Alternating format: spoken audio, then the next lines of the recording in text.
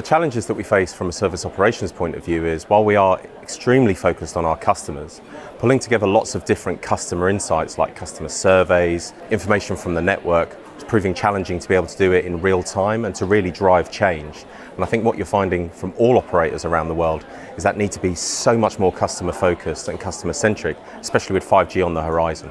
Some of the business impacts from the challenge that we faced around service operations were we were traditionally a network operations centre looking at network metrics. And as we evolved to being a service orientated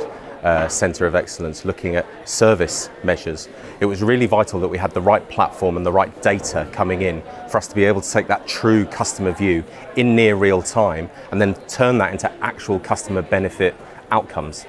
So one of the challenges that we faced was finding the right partner who were able to pull those different data sources together and deliver from that platform the right outcomes for our customers. To help us solve the challenge of being much more customer centric,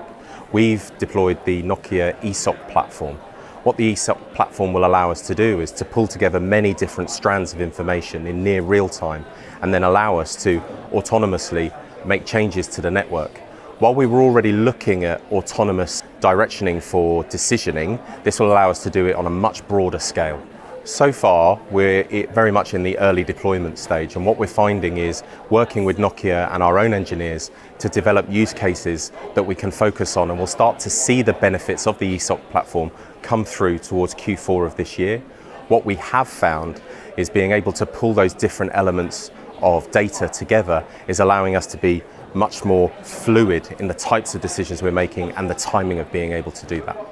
One of the huge benefits of working with Nokia as a partner is their focus on customers mirrors our focus on customers. One of the key benefits for us was driving that true customer-centric angle for everybody who works at O2, putting the customer at the very heart of planning, designing and operating our network. We need partners who have those same feelings, have those same values. Nokia were able to demonstrate during the proposal for the eSOC platform that they had those same values as us, and working with partners who have those values is so important in being able to deliver the true benefits, not just from an operational sense of view, but being able to open up the 5G economy for future benefit, not just for our customers, but also for our stakeholders and shareholders.